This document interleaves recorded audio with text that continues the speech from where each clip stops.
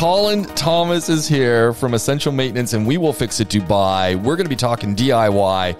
And in this episode, we're talking containers. Yes! It's the buzz. Everyone's talking containers. Tiny home containers, storage in your yard containers, doghouse containers for the guys who are in the doghouse, and much, much more.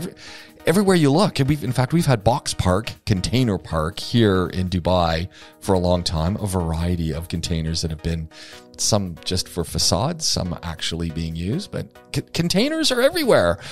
The question is, are they there for you? And if there's one person who's used these extensively, it's Colin Thomas. So you're the man to walk us through some of these issues and help people to get their minds flowing.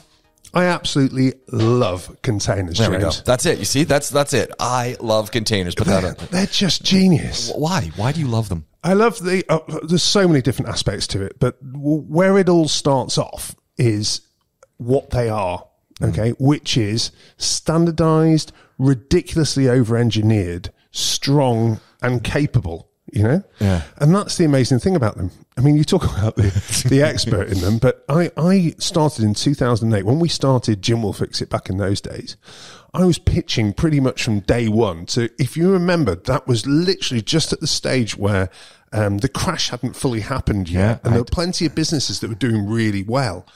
But the big problem was we still had the ridiculously high rents. Yes. At that stage. And so I was getting literally people saying, I'm running out of space. What can you do to give me space? And every time I go, just get a container. Here's one I proposed last week. But the problem was that it seemed like a step too far for a lot of people. What do you mean step too far?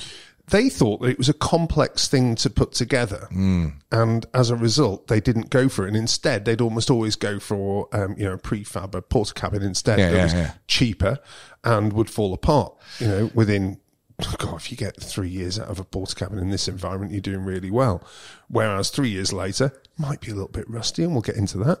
But you have all of this, the structural rigidity and, in many respects, with a tiny little bit of maintenance, it'll look exactly the same 3 years later. So I absolutely loved it. Oddly enough, I proposed it that many times that in the end, I bought one myself. And made it, well, actually, I kind of customized the whole thing and made it into my last property. That was our pergola, right? That we converted into various different things. It started off as like a high bar seating for 10. We then took that out and then made it into a kind of a seating area that it worked much better as a seating area, in fact. And we'll talk about dimensions and the limitations of dimensions later as well.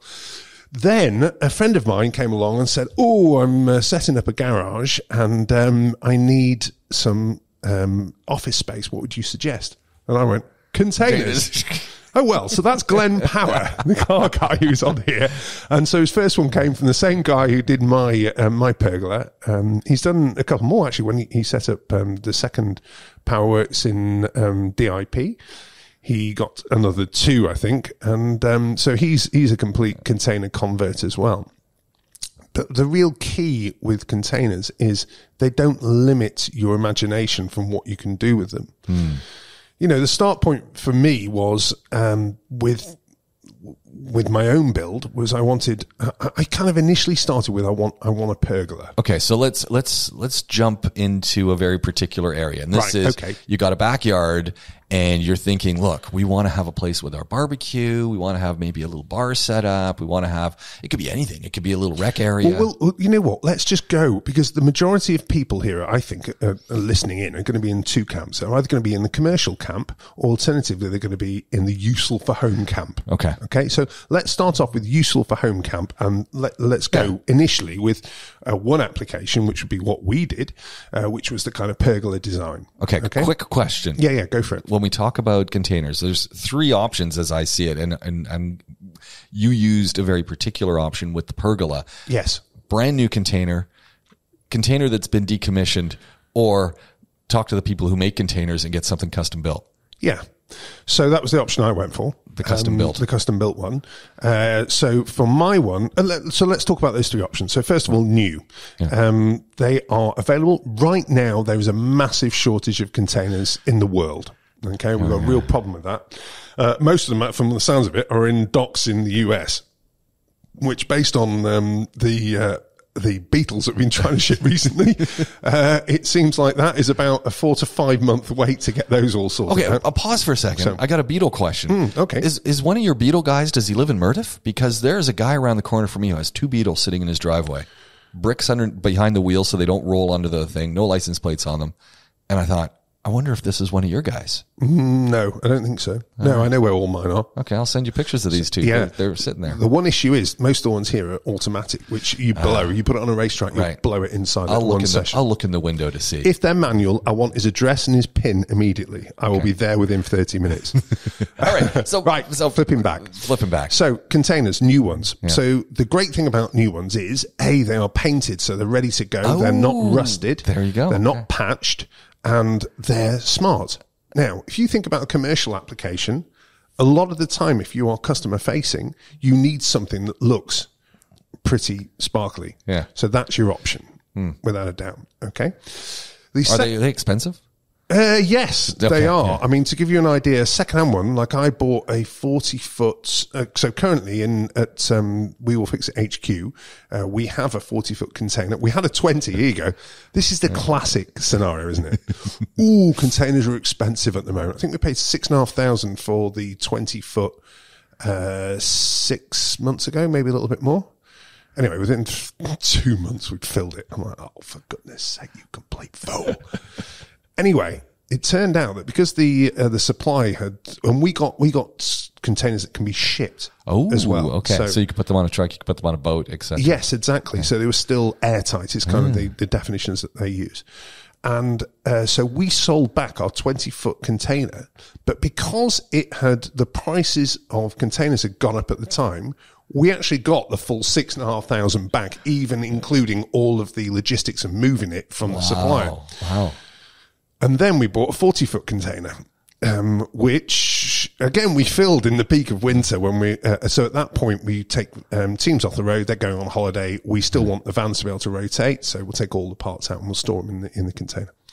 So, and that was, actually, right now, container prices for that 40-foot, which is a really good 40-foot, would be about 12 to 12,500 dirhams for something decent. And we got him down quite a way. Just, we're going to buy loads of these, something along those lines.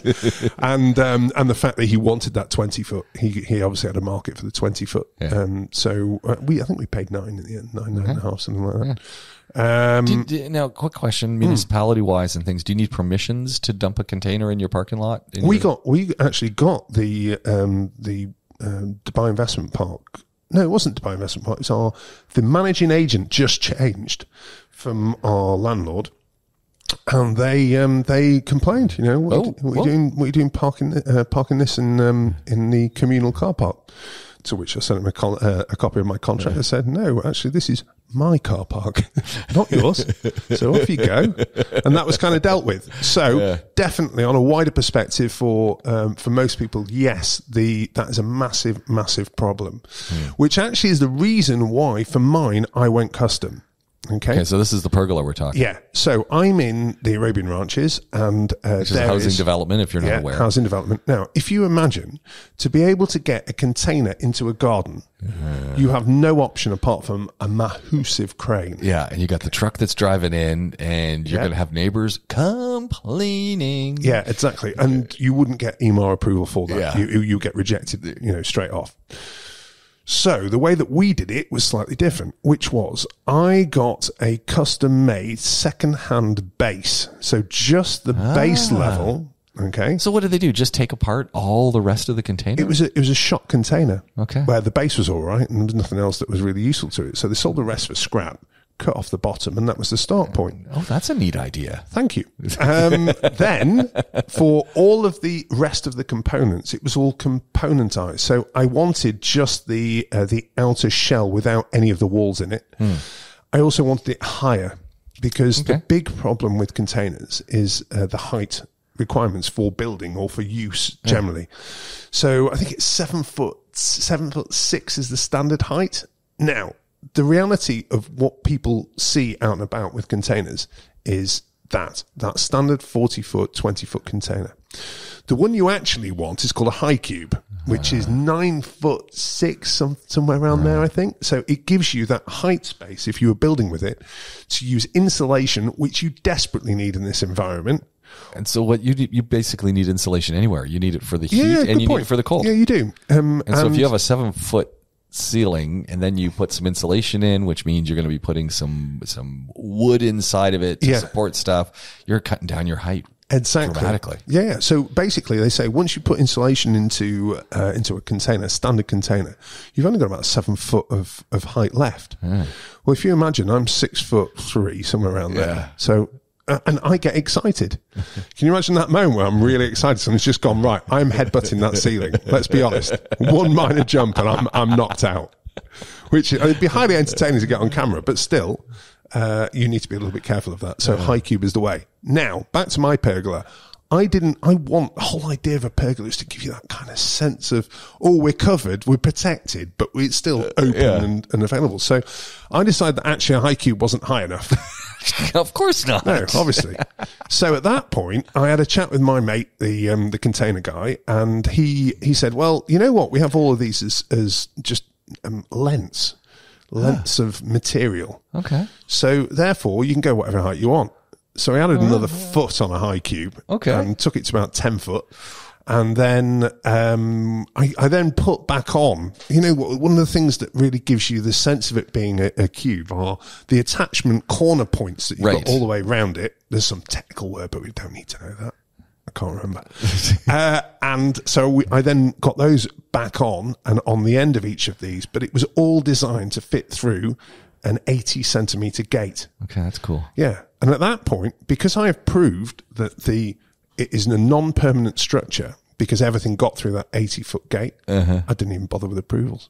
Yeah. I made sure that the basics of construction within a development, which are 2 meters from a wall and non-permanent, therefore, are being looked at. Yeah. And they constructed the whole thing in about 3 hours. Wow. Yeah, it was really, really quick. That's impressive. From delivery. So, over the moon at that. It wasn't even that expensive, to be fair. And I actually managed to sell it for more than I bought it for, which is even better. How did you deal with electricity and things in it? I didn't need it. Okay. I didn't need it because it was all open, so you just... Yeah. Actually, no, I did have electricity. I forgot. So what I actually did in the end was I just needed some lights in it. So I actually just extended the perimeter cabling that I'd used for the perimeter lights in that property, and then just put a spur straight out of one of the lights to give me another 4 lights on each of the pillars, just a downlighter and an uplighter. So Easy. Yeah, so I then put kind of a trellis into the back. It was kind of custom made trellis that was there, and it look absolutely utterly stunning. And the other lovely thing about it was that even after 4 years we had it, and it got a bit rusty in places. And we'll talk about the steel that it's made from, and the design of it is supposed to do that bizarrely. But after 4 years, it was literally a sundown job. I got my boys to repaint it in 3 hours, and it was back to brand new. And at that point, as we were about to be leaving, sold it straight off. There it went, and that was that done. Now, here's the question: you loved this pergola made from a container. You moved. You didn't put up another one made from a container. Why? No. Why? Yeah, that was an interesting one. So a couple of things. First of all, one of the big points with containers is the limitations of the shape. Your depth is only 7'6", I think it is. I need to recheck that, but we're around the 7'4" to 7'8" range, if I remember rightly. And so that is actually a really limiting factor. If you imagine so the way we had it towards the end was as a kind of a social seating setup, and what it meant was that we kind of had to. You had to kind of move he says moving his head without the microphone. Well done, you. Genius. So it means that you're constantly at a bit of an angle, and it felt tight. So, and then we had the same issue with the bar. So when we had the bar, we had a long, thin bar, which had 5 seats on each side. And again, it was just slightly too narrow for what we wanted. Okay. We could have added another in front of the first one. We could have added another container, and away we go. But you've obviously got the additional cost that would come from that, et cetera, et cetera. And then it would probably take too much space. So it's kind of a little bit of an oddity in terms of that width measurement, and it's something that people need to think about. You've either got to love, or people are going to love, or they're going to hate the look of containers, and it's that very industrial kind of exterior look, unless of course you alter that via paint or a covering. Yeah, you can clad it really easily. Right, let's talk about rust next, because that's an important one. It almost always seem rusty. Yeah, well, there's a reason for that. It's called Corten steel, which is what containers are made from. Now, if you imagine the life of a container as it's designed to do, it is on the ocean waves with water that is quite salty. Okay. Now, the way Corten steel is designed, it is designed to initially oxidize, rust, but it oxidizes to a very, very thin level. So the actual structural integrity of the steel itself is absolutely fine behind it. Okay. That is how it's designed to operate, which I think is really clever. Now, the problem is the aesthetic of that, if that is an issue for you, can be problematic. However, this Corten steel that was basically designed for containers is now used. You know, all of these fancy pants places that have that rusty metal look on their front entrance? Yeah. That is Corten steel. So that's what it's designed to do. So it gives you that rust effect, and but behind all of that, it's absolutely fine. So that's Corten for you. Now, where were we going with you made a point previously and I totally missed it. Well, that you can clad them and that kind of stuff. Oh, yes, cladding. That was it. Okay, so you're absolutely right. So paint-wise, did you know there is actually a specific paint for containers? No, but I figured there must be. Yeah. So there's a specific paint for containers, which is designed to be able to attach effectively to Corten. Lots of colors available? Yeah. Oh, well, it's based on RAL, R-A-L, the main sort of color matrix that you can get. So you can get any color you want, really, easily enough. So you've got that, but then cladding. So one of the things that I was kind of thinking about when I was going through this whole process was, I genuinely have always wanted like an office in the garden, and a 20-footer would be absolutely ideal for that. But I know that it would be banned in the ranches if I'd left it exposed, and they would have a massive issue with that. So instead, I was going to just get like sawn wood and give it more of a timber cabin like feel to it, barn boards or something. Like that. Barn boards, exactly. Timber cabin, that's nice. Yeah, I kind of like the idea of that, and then with an almighty massive window, because the big problem with these is they're quite dark when you use them just with the door and very little else. So I really wanted to do that one. It got vetoed by Her Majesty, obviously, but as most things are. Yeah. And some things you've just got to sacrifice to get the ones you really want. Well, it sounds like Glenn has gone the opposite route. So we got the pergola, you have these ideas and do things in the backyard. And then we've got it just makes total sense. You've got a warehouse, you've got an office you're putting into a warehouse, you've got a car garage like Glenn does. Yeah. And you've got his car garage is essentially in a big warehouse. Yeah. And he needs office space. Well, the point I made to Glenn was, there is every chance in the future that your landlord's going to be a bit of a pain in the backside, and you're going to need to move. If you've built in an office, you have no option but to walk away from that and do it all over again. With a container, you need to take out the windows and that kind of thing, but it comes with you. It is possible to move it without too many issues whatsoever. And that is magic if you've got a business, because that's the whole, the whole massive cost saving for a fit out of a container. So that was kind of the start point for him. And then when he realized that he could kind of customize it in various different ways, so he's got 140, which is the main kind of customer area. He's got another 10 that's on the side of that downstairs, which is his office. He's got another one upstairs there, which is for parts and that kind of stuff as well. So he's really been able to use it. That's one of the great things, the versatility of these things. And again, he bought secondhand because he decided that, for his kind of rough and ready aesthetic, that it would work. And it has. It's a really great space that he's got available. So then when it came to DIP, it was a no-brainer for him that he did something similar. But again, for that one, it's less customer facing. So a little 20-foot office downstairs, but the parts for Borg and Beck and the work he's doing there, is more important upstairs. So he's got I think he's actually got the same again upstairs for that, for that also. So yeah, they work really well for him. And I'm glad that all worked out. When you see people talking about making homes out of containers, what do you think? Not as cheap as you thought it was.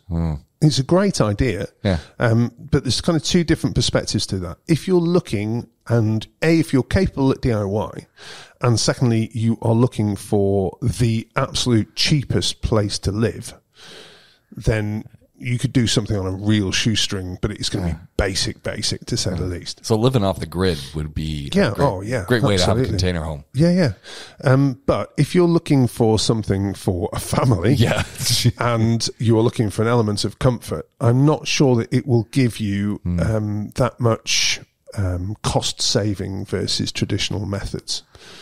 Because whilst it's very strong, I mean, to give you an idea of how strong containers are, you can stack them fully loaded 8 high, which is just insane in my book, and I think each one can weigh 25 tons. Okay, I think it's the max weight you can put in one of these. Again, don't quote me on that. I didn't check that one before we went on air. But they can certainly take a huge amount of weight. Yeah. So, but then when you go to construction and the amount of weight that you're using with construction, almost universally, if you're going to do anything other than the absolute basics, you are going to need additional structural steel, especially in the floors, to be able to maintain the rigidity that you need. And then as soon as you start putting windows and other things into it, you're reducing the rigidity. Exactly. Yeah. So the corrugated effect is actually not there just for aesthetics. That adds a huge amount of strength to the main structure. Okay. Yeah. So that's something to really keep your mind on, because they're being sold as, hey, these can be a really affordable way to do it. Yeah. But to get it to that finished product, that could lead to a lot of costs. The other thing that was fascinating for me was we were coming back from the Jebel Ali Resort over Easter, and we went round the road that goes back from the Jebel Ali Resort, comes right around the edge of the Jebel Ali free zone and where they're doing all the loading up of the containers. And then there was this back pile of smashed up containers that quite clearly have been dropped. Oh no. How'd they look?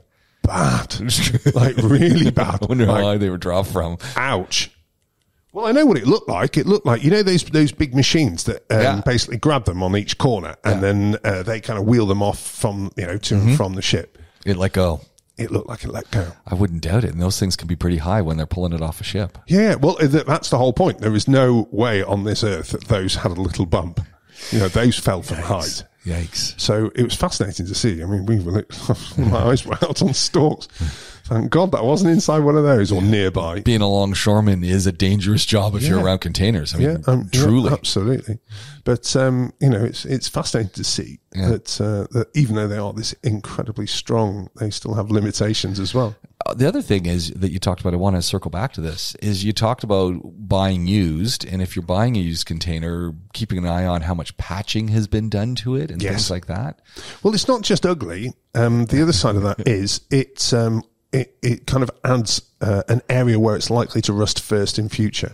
Welding, by its very definition, can be a weakness in terms of that.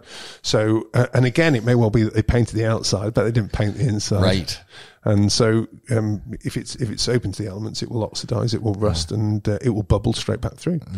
So, and what's been stored in the thing? What it was carrying? Yeah, actually, that's really important. So, inside a container, the floor is normally marine grade ply. Okay. But that marine grade ply is almost universally pressure treated with insecticide. Oh, yeah. Didn't know that. Yes. Okay. So this insecticide is not something that you want, or it's not generally recommended that it is used for any kind of habitation. So the first thing that you would need to do is to take it out and put something different in there. So that's a little bit of a job as well. Yeah. Well, I took for the floor that we had, we took all of that out and I put 22 mil marine grade ply straight back in. Yeah. Actually didn't last very well. I've got to say, after 3 or 4 years, it got a bit crunchy. Why is that? Why do you think? Humidity underneath? No, I think poor quality marine grade board. Yeah, I don't think the board was of the level it should have been, which is slightly irritating. But it's not cheap marine grade plywood either. No, it wasn't. It wasn't. But again, we got a new stuff down there, and I retreated it. So even though it's supposed to be treated, we treated it again and then put the floor back down before I sold it. So it's one of those, isn't it, where there's always going to be something. So, yeah. And we'd taken the roof off, if you can imagine, so it was very exposed to the elements. In fact, we'd use sail shades over the top of it. Oh, okay. I got custom made sail shades. That looked nice. Yeah, it was. It did look good. But again, you asked me why we didn't this time around, and it wasn't just sizing; it was a mixture of been there, done that. Yeah. Actually, that's rubbish. Natalie put her foot down. She said, "No, you know what? You've had your fun. You've done your little project. Now grow up." Well, That's I get what Natalie's saying is that yes, there's a lot of opportunity with them, but there's an aesthetic element, and sometimes even with shades and cladding and plants and lighting, it's still industrial, isn't it? Yeah, it's still a container. Yeah, you kind of go, doesn't match the house. Yes. Well, actually, it does match our house. Our house is pretty brutalist at the best of times. The wonders of prefab to heels. Yeah. But no, I take a point on board. The new one, again, custom made, much larger, to say the least. And, you've got options. You've got three options, haven't you? You've got the container option, you've got the wood option, you've got the aluminium option. Right. And for us, the idea this time round was we are going to be at this property for quite a while. And on that basis, if we are investing in something, it's a decent investment for the time that we're there. Yeah. Interestingly enough, the way that we designed the aluminium pergola, it is designed again that we could take it apart and move it if we needed to, but it is more permanent without a doubt than the last one was. Why not wood? What was the thinking there? Oh God, it is the cheapest, which is great. And again, you can use Meranti hardwood for it, but a combination of Meranti is naturally very dark. If we wanted to make it light, we would need to paint it. If you paint it, it then needs annual maintenance, if not biannual, if you're really lucky. I like those thatch roofs, though, that I see on a lot of wooden ones. Yeah, well, actually, we put that over the top of the pergola, which was an odd. It was a kind of a little. No, in fact, no. Maybe I did design this before we finally put it on. But what we realised was the aerofoils that we designed for the entire roof structure, in certain lights, it wouldn't have done very much. So what I did in the end was, rather than it being thatch, we used bamboo. And I got bamboo sheets that I put onto a frame and then attached it down to the rest of it. So bamboo sheets as in the little round things of bamboo made into a sheet? Yes. Yeah. Huh. Yeah, it's an interesting one. Yeah, I've never heard of this. No, it wasn't. It was just straight out of our heads. We did a really successful bamboo Meranti framed fence that works really, really well. I think I have to be honest and say it's not as effective on the roof of the pergola. A couple of things we didn't think about, which were the amount of dirt that was going to be on there. Yeah. Which means it needs a lot of cleaning, especially after rain and that kind of stuff. And secondly, the bamboo, actually, it's not really our fault, but the bamboo that we got wasn't as dry as we would have ideally liked, so it's got a little bit mildewy in places. Okay. But the nice thing is we can rip it off without any real effect, and to redo it is 1,000 dirhams. So if we decide to go down the same route, I might probably... no, maybe not. I was kind of thinking of other options then. I was about to say maybe I put the sail shades over the top of it just to kind of give us that effect. But again, because it's a flat roof by its nature, if you put something like that over it without much angle, then there's a very good chance that it's going to still seep through and still look pretty horrific. So I need to think about that more. Aesthetics are a challenge. Yes, they are. Also, we made as we've mentioned before, we, James, made a design error. Yeah. So that they are full width aerofoils rather than half width, which is how it should have been. Mm-hmm. And as a result of that, it kind of aesthetically, it looks better as a result. But practically speaking, it is a little less practical than it should be. And that's the challenge when we're talking, whether it's containers or whatever you're building with. Yeah. There's the aesthetic and the practical. Yeah. And you need to find yourself somewhere in between. And you won't always get it right. No. That's the other thing. Yeah. You're kind of looking for 80, 90%. Yeah. Mind you, we did absolutely utterly ace our new bed, which has just been... Okay. So where did so you were getting a new bed. You decided to go custom. Yes. You also went with the custom mattress too, right? Yes, we did.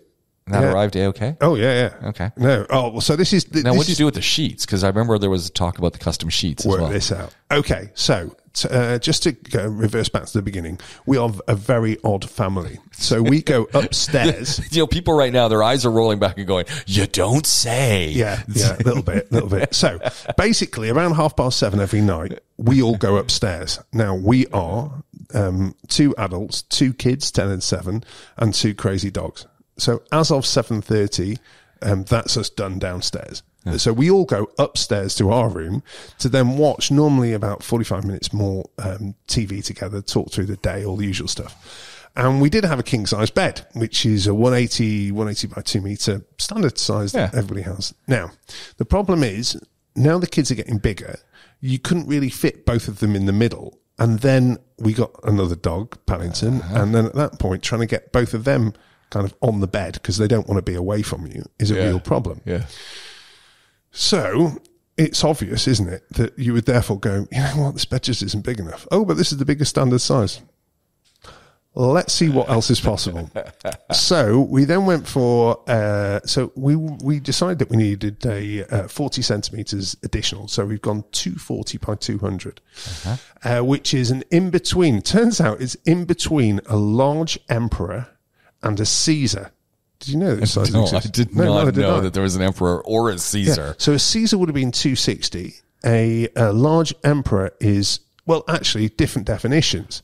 So it could well be because again, did you know that America and Europe have different definitions of each name that's there? Oh, of course they do. Yeah. So in America, an emperor is 2 meters.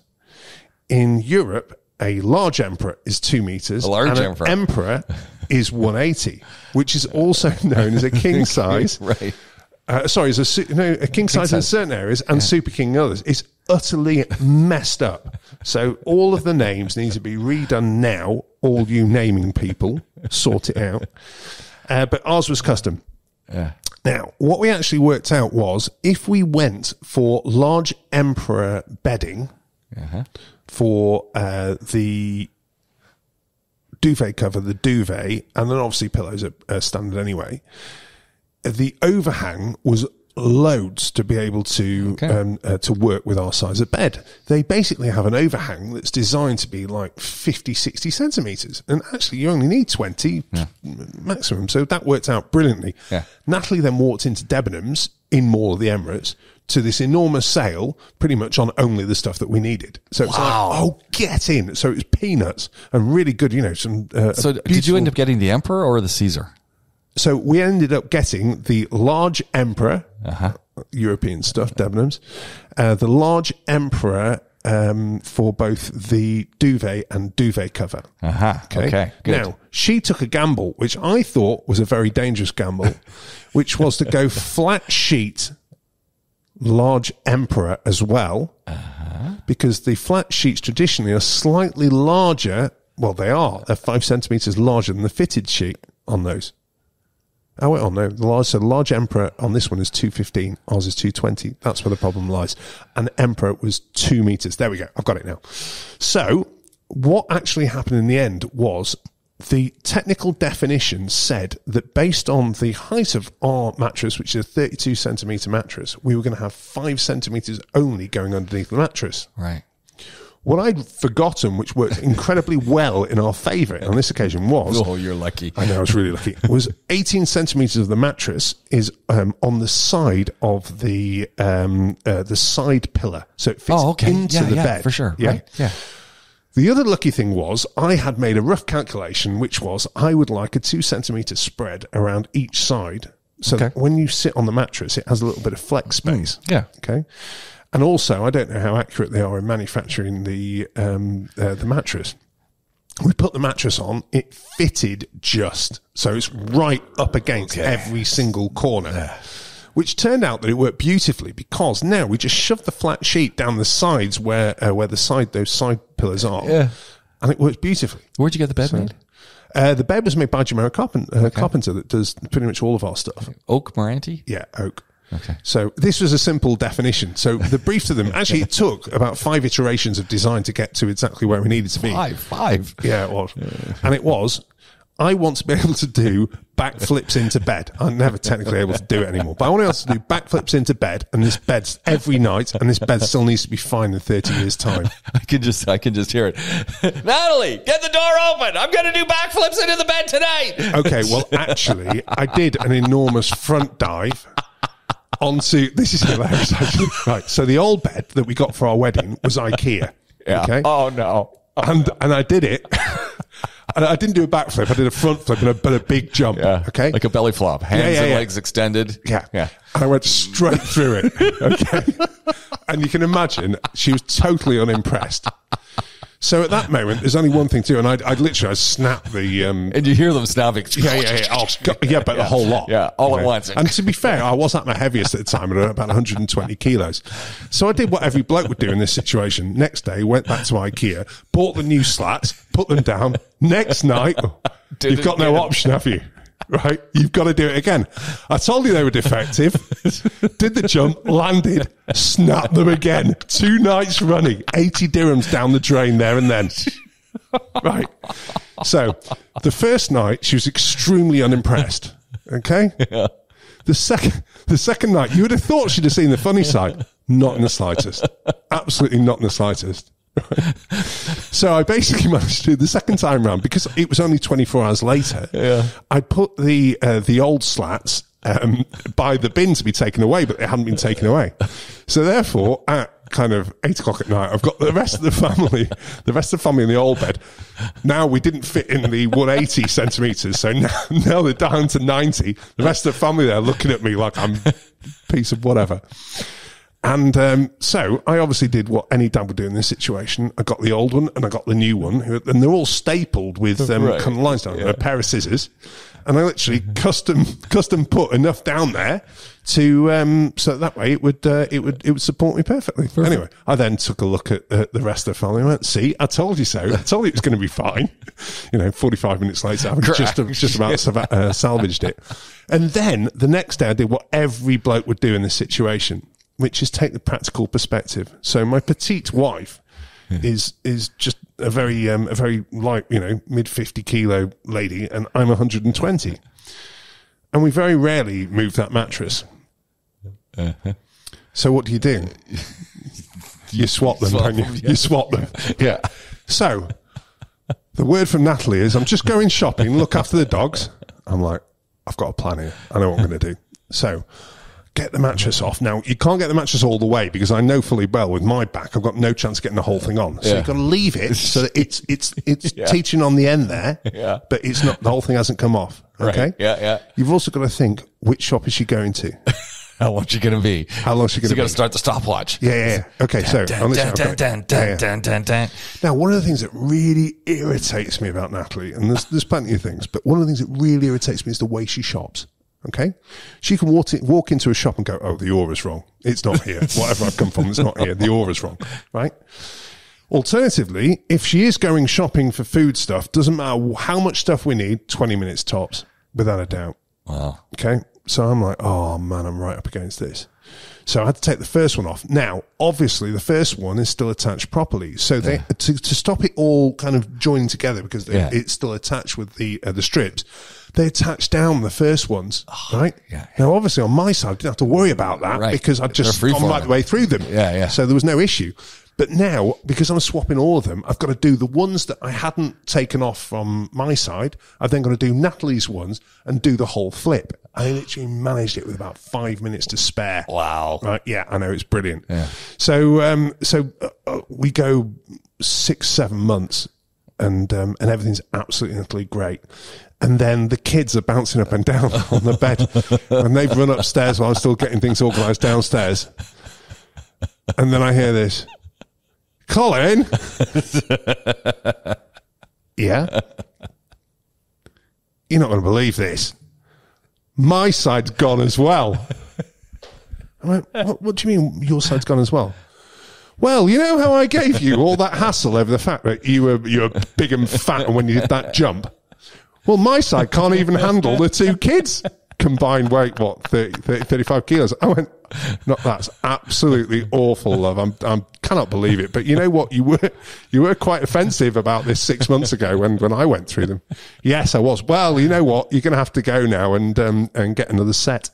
You know, like you did the second time to replace your side. Oh yeah, right. So off I went, got another set, and that was the end of that issue. Yeah, It's classic. Welcome to marital bliss. That's how we roll. Oh man, I love how we went from containers to the custom bed. So the custom bed's done. You were just saying you love it. Yeah. Okay, so the custom bed is done. Yeah. So solid oak throughout. I could backflip if I wanted to. And mind you, additional things. So I learnt from that incident to not use slats. Yeah, that was the first thing. They're affordable, but. Yeah, it is. So instead, we've gone with 22 mil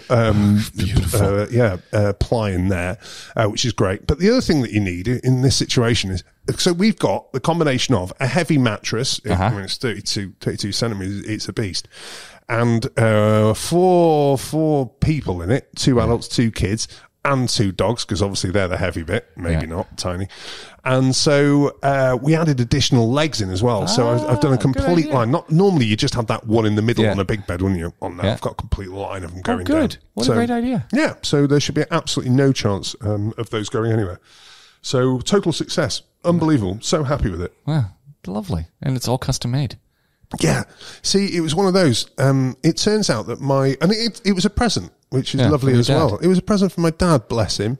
Well, you know, it's so lovely. And, but the other side of it is I worked out later on, it was a tax write-off. There's so much money that he's able to send out of country every year, and he's like, "Oh, I just sent you a present." Anyway, it arrived. I was like, "Gee whiz, you did send a present, didn't you?" Well, thanks, Dad, but that's a bit OTT. Oh no, it's the least I could do. And then my sister rang up, and we were talking, and she said, "Yeah, did Dad do the same for you?" I'm like, "Yeah." And she said, "Well, you do understand that that's the maximum taxable limit." I was like, oh, right. Oh, okay. So yes, custom beds are not cheap. Let's be brutally honest about that. But we have something that we are blissfully happy with. And for me, the importance of spending money is one of two things, which is either you're going to use it loads, and we use that every single night, not just for sleeping, but also it's our quality family time where we just have time for the 6 of us. Which is wonderful. And then, or the second scenario, when it comes to spending money, which is, as a bloke, you just like to own things, don't you? Yeah, you just like to own things. And worst case scenario, you could always put one of these in a container. Yeah, absolutely. And it seems highly likely this